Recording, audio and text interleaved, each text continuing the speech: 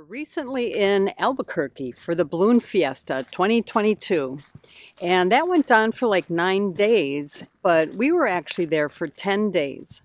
We stayed at Enchanted Trails RV Park for that 10 days. You know, kind of in retrospect now, I think it would have been, we love that place. We've been there before, and we had full hookups, plus a pool and a hot tub, which we did use. But I think for the full experience, I would do it again and maybe dry camp on the field where the balloons were for 3 or 4 nights, and then go over to Enchanted Trail and have that full hookup. We stayed in Albuquerque for 10 days because weather really can screw up your plans. If you plan on being there for just a long weekend, you may be rained out the whole weekend and went all the way there, made all the plans for nothing. So during the fiesta, there are actually 9 sessions going on. There are 9 morning sessions that have a lot of events like the morning glow, the opening ceremony. They had a really great drone show, a lot of other things in the morning. And they had 5 evening sessions, which included like the nighttime glow. They had fireworks, the drones were going again. But actually the weather this year was not the greatest. And 4 out of the 9 days, the balloons were actually grounded. And out of the 5 sessions that they had in the evening, every evening something was canceled. They might not do the balloon glow, but they would have the drones and the fireworks. So the weather really impacted 2022. So you might wonder, 10 days, what are you going to do? We did not go to the Balloon Fiesta every single day, but we do have 2 videos on our experience at the Balloon Fiesta, so check those out. It was amazing. And in our 2 previous videos, we did show how we got to the Balloon Fiesta, first by hopping on a school bus at the Cottonwood Mall. Really easy, very easy. And one morning we got up super duper early. I mean, we were there by 4 a.m. and we did park, and it was easy, but you got to get there early before the crowds show up. And there is so much to do in Albuquerque. We were here a few years ago, and we did like the Petroglyph Trail. There's Old Town that you can get down to. We had some friends that went down there. And that is what this video is all about. What to do in Albuquerque. And trust me, we don't have the big full list. There are some bike trails and other things we did not do. But in this video, we're going to show you what we did do. And it was a lot of fun. So hope you enjoy. Stick with us.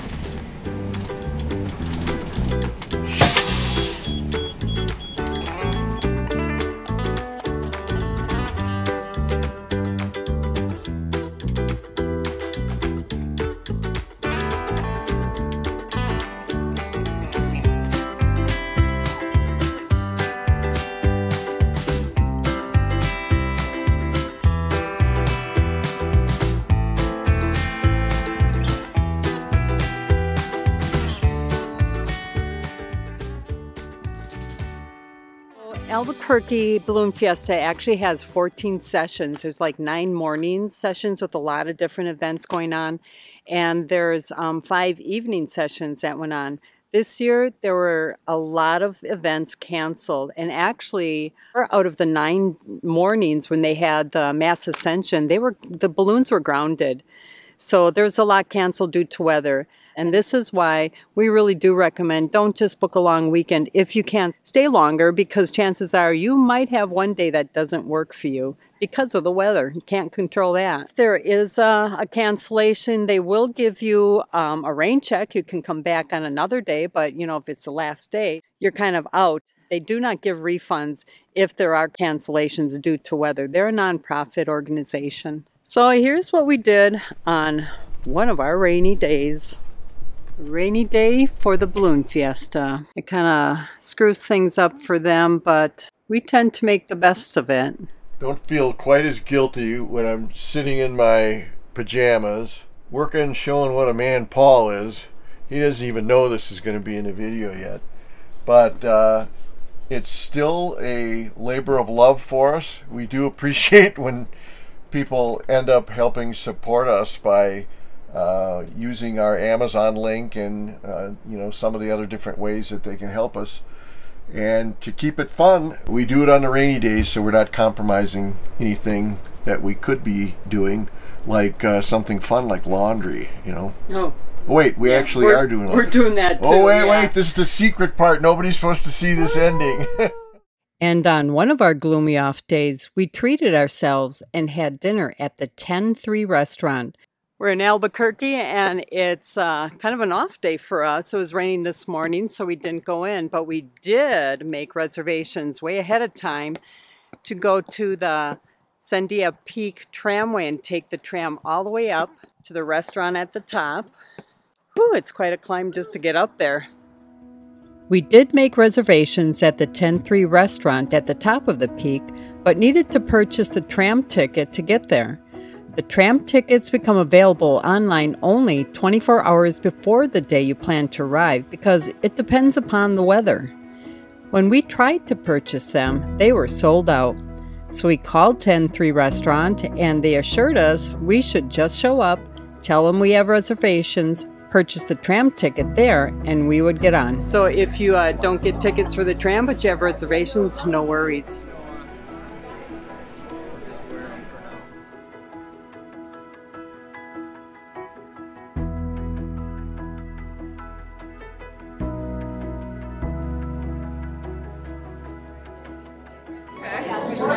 How are all these people going to fit in there? I think it looks like it holds 4 people. Oh yeah, any engineer watching this is thinking about rope diameters and D over D ratios and center line to center line distance between the shifts. And here's our tram car coming to us, and it looks like it's jam-packed with folks, and we're going to jam-pack it on the way to our dinner appointment. I'm sorry. I'm right. Yeah. All right, me as well. The Sandia Tram is the longest aerial tram in the Americas and was the longest in the world from 1966 until being surpassed in 2010. We are going from a base elevation of over 6,500 feet to a top elevation of over 10,300 feet, hence the name of the restaurant, 10-3. A trip up the mountain takes about 15 minutes, and the normal operating speed is about 20 feet per second.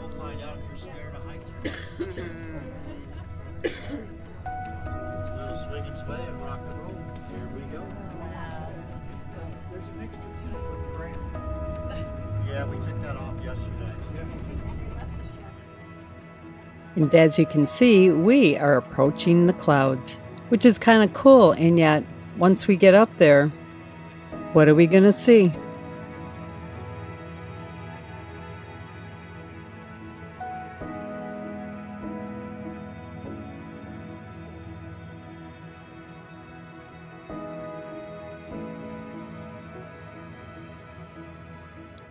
The 10-3 restaurant has dining options in both their fine and casual dining areas. If you're interested in fine dining, reservations are needed. If you plan to just casually dine with them, then no reservations needed. Oh my gosh, we've got a perfect corner window. Wow. Yeah, not that we have much to look at. We are floating in a cloud. Even though the view wasn't much, the food was amazing. Now that is a salad, and that is coffee, and that is a good one.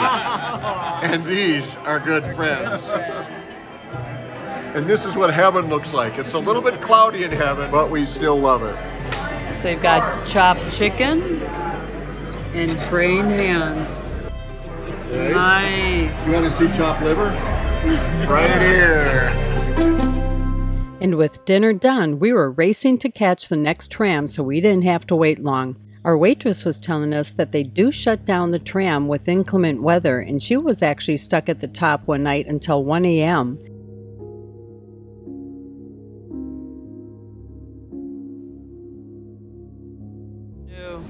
How's your meal, Mark? Oh, forget that. I'm going to look at the engineer. Marco! All right, so we had a wonderful meal, and we're running up here to catch the tram to go down, and we just missed it. So we've got, what, There you go. We've got about 15 minutes, something like that. Yeah. And as you can, 10 minutes, you can see it's cold. And we also heard that on New Year's Eve of 2021, a winter storm caused the emergency cable to ice up and droop, causing the tram to stop midway down. 21 employees were stuck in the car for 12 hours until they were rescued, and everyone was fine. And this is what we could have been looking at if it wasn't so cloudy up top. It will be that beautiful view. This is my favorite view coming up.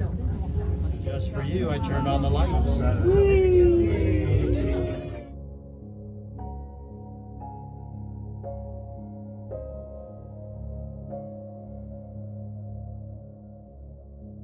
As we were heading to the gray bus, we were given a little unexpected treat. The Balloon Fiesta fireworks. Wow, that's a much nicer picture. Yay! Bonus! We get to see the fireworks. Wow, that's a lot closer than I thought we were to the Yes. That's what I thought too. So for other things to do on an off day, our friends Joy and Bob did a bit more exploring than we did this time. Old Town is a charming spot with its narrow streets and century-old adobe houses. There's tiny artisan shops selling jewelry, and there's a number of New Mexican eateries. And found a harvest host, which was an alpaca farm not too far from Albuquerque.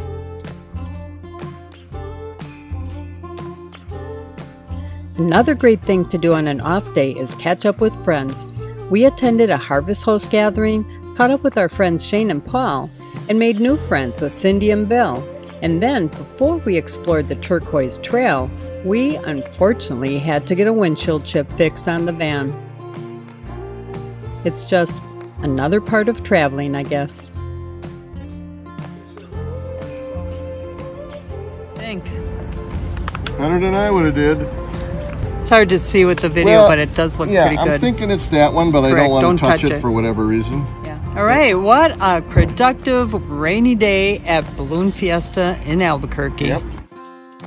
And now, enough business and back to exploring. One day we decided to take the Turquoise Trail National Scenic Byway, linking Albuquerque and Santa Fe. The drive is approximately 50 miles along Highway 14. There are some breathtaking views as we drive back into history through mining towns, including Madrid. Wow. Wow. We're coming into Madrid. You're going to have to watch the movie, Wild Hogs. Yeah. Madrid is a former mining town which was reborn in the 70s and 60s as a funky art community full of galleries, shops, and historic charm. Who would have thought this little town would have all these people in it? I'm surprised. Well, it's good. All right, it is Sunday, the last day of the Balloon Fiesta, and we decided to take a little road trip. We are on the Turquoise Trail, and right now we're actually stopping in Madrid. It's a beautiful drive up here.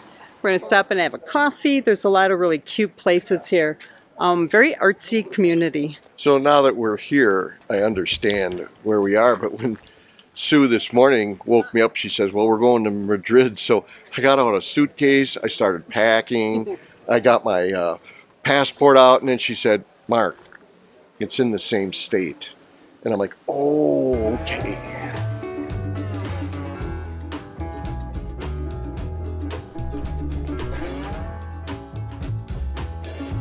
Our first stop was Jezebel Studio and Gallery and Soda Fountain.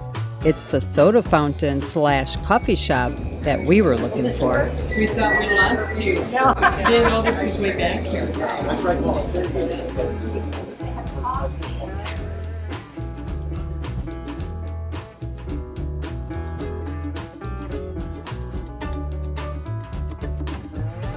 Right, there's a restroom back here, and I said, whenever we get done with driving around, this is how I want to decorate, with old furniture and bright colors. What an artsy place.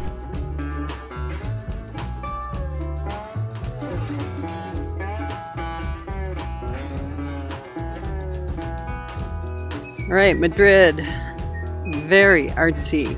I told Mark that we'll be back here when we get a house to decorate it with.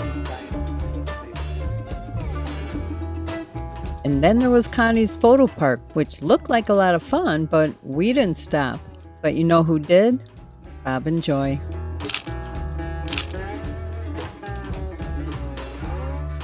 Right, this is the diner in Wild Hog's movie, and it never really was a diner. It was built specifically for the movie, and when the movie was done, the film company gave the building to the owner, who brought it up to building codes, and now it's used as a gift/souvenir shop, which has quite a selection of Wild Hog's merchandise, of course. And in the shop, they have photos of other buildings used in the movie. Told this building actually was the gas station in the movie. I'm telling you, this place is so artsy. Oh boy, coffee and donuts. We came across this place that had live music and looked like a good stop for lunch, but it was a little loud, so we opted for the place across the street. It looked cozy inside, but the weather was so nice, we sat outside. And these are just some of the things we did and our friends did on our off days and rainy days. What did you do? Because we know a number of you are there. Thanks for watching, and if you haven't already subscribed, we appreciate your support. Give us a like, leave a comment, and we'll see you next time. You know, Sue, sometimes you just can't get a break, because the real chips I want are right here. And you know what? They're a lot cheaper.